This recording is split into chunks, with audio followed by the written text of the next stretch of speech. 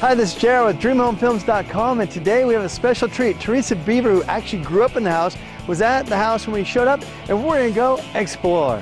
This tree is so huge because when I lived here, it was maybe, I don't know, 7, 8 feet tall. This little tulip tree right here. This was our dining room and den area. We had our TV and our Atari set up here, and we used to sit here and play Atari when I was a kid. My dad, I just got off the phone with him, and he actually told me that he purchased that wood stove that's there. When it's coldest is at night when everybody's going to be in bed, so it was nice having the wood stove right here where it's right close to the bedrooms. And I remember getting up early in the morning and running out here to restock the wood. Yeah, but this is their bedroom. I didn't venture into here very often. So. There used to be a honeysuckle outside the window here. It's not there anymore, but there was a nice honeysuckle right outside the window. It was always really nice to be able to smell the honeysuckle coming through the window over here. I see they put in some new vinyl windows. See any of the stickers or anything from when you were a kid?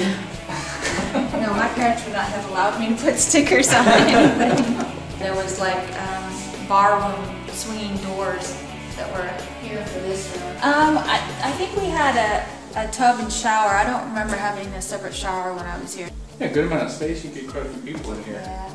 Well, my mom and I used to work in here, and when we were working on doing preserves and stuff, and trying to find something to do with all the apples that we got off the property. There's some pear trees too, so we always had abundant fruit around here. We would come out here and pick strawberries. Summers must have been great. Oh yeah, it's beautiful here. It's absolutely beautiful here. Actually, this apple tree that's behind you is the one that my sister was swinging on when her and her friend rolled down the hill in the tire swing. Yeah, there's a creek that runs back there. Well, thanks, Teresa, for going through the house with us and telling us the stories, and thank you for watching. This is JR with DreamHomeFilms.com. So you miss living in this part? Yeah, I do sometimes. Well, if you ever want to buy a house, let us know. We'll help you out.